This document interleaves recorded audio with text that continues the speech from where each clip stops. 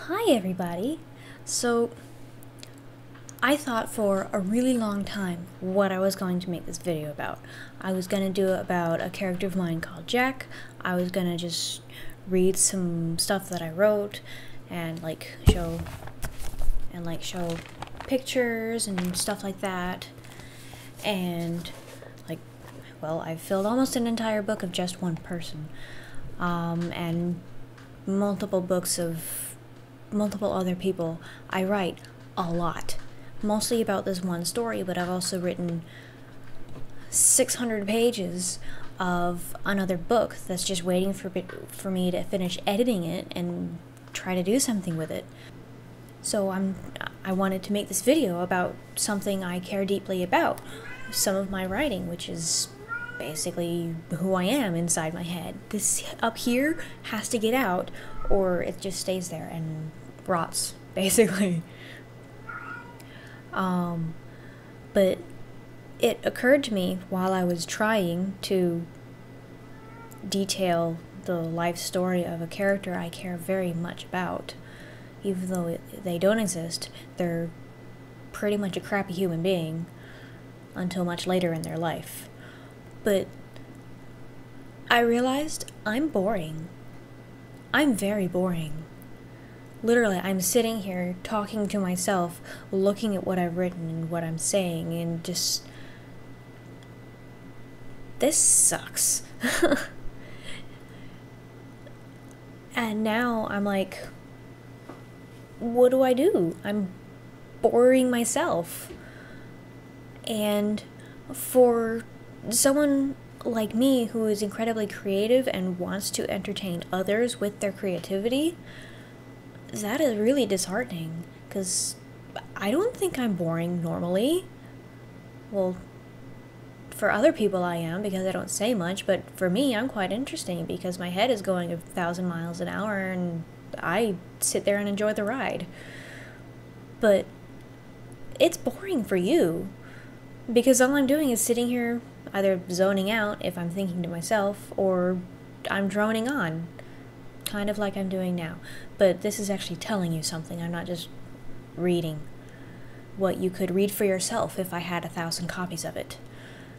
I want you to read my books. I want everyone to read my books and enjoy them and get to know the characters as well as I do, because they're really good characters. I'm proud of what I've done with my work. I'm really proud of it. I wouldn't have written, 1,000 pages on the computer and probably 1,000 handwritten on paper, plus the art that I've made. But what am I supposed to do? I want to share with you this work, and it's either, okay, I read from my book and I'm looking down like this and you hear the shuffling of pages probably about 3 minutes. I think I read a page in 3 minutes. I mentally read a page in about a minute. But that's a boring video. I mean, I could do something to animate it or pop up pictures that I've drawn, because I have drawn hundreds of pictures of these characters that I've written about. But then I'm still just looking down like this and reading from a page, or I'm looking right here and reading from a digital page. And that's boring for me. I can't imagine how boring it is for you, just looking at someone who's not even looking back at you and listening to one voice, not many, because, well, I don't exactly have that strong of a larynx. I can make kids' stories interesting, but not grown-up stories. I don't really know where I'm going with this. It's just, I wanted to make a video, and this video ended up being a confession, I guess. Or a rant? I don't know what to call it. Am I the only one who feels like that? I can't be. I know I have creative friends. I know a lot of you make movies or write stories or do other incredibly creative, wonderful things. I've been involved with some of them and it's been great. I love it. But I can't imagine how boring it must be just trying to share it in a way that it's not meant to be shared. Like, I can tell you about this movie, I can read you the script, but wouldn't you rather see the movie? Tell me in the comments or something, because I know I can't be the only person who feels like this. And I know that it must be a logical thing to feel, because I'm a very logic-driven person. So what I'm feeling is not illogical.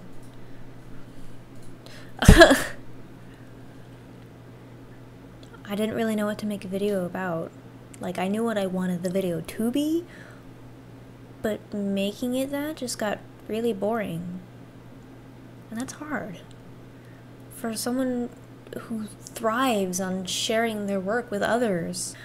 I have an incredibly busy, active, creative mind.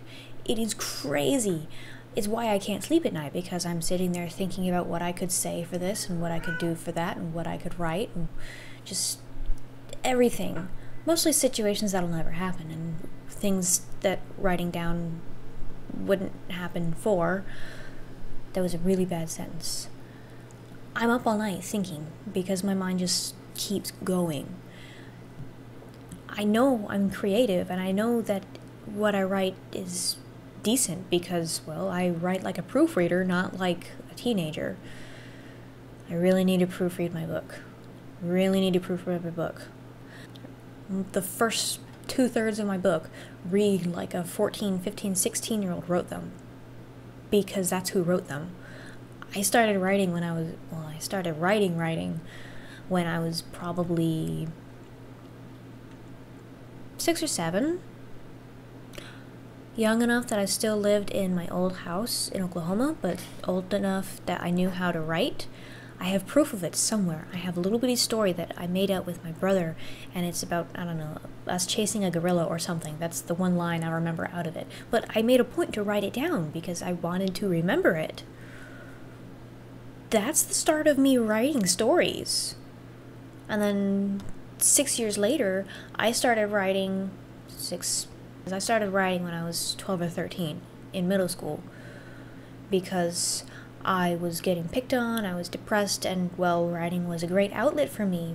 Turning on my creativity made it so much easier to get through the day. It was awesome. I felt so much better. It was great. So I've been writing for a really long time, and I can see how much I've improved because my first stories are crap.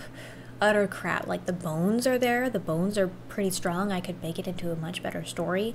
And I have transcribed it and tweaked it and made it a little bit better story, but it still reads like, you know, a 12-year-old came up with it.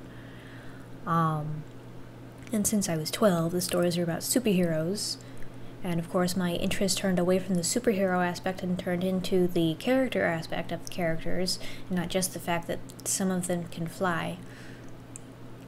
Yeah, that was fun. I always have room to improve, and I'm always open to constructive criticism. Don't say I write like crap. Tell me what you don't like and how I can change it, what you would like to see. I respond well to that. Please tell me how I can improve. So I want to share my work,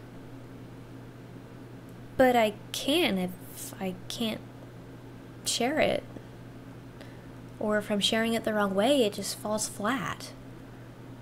Okay, everybody, have a good night. Thanks for listening to me complain.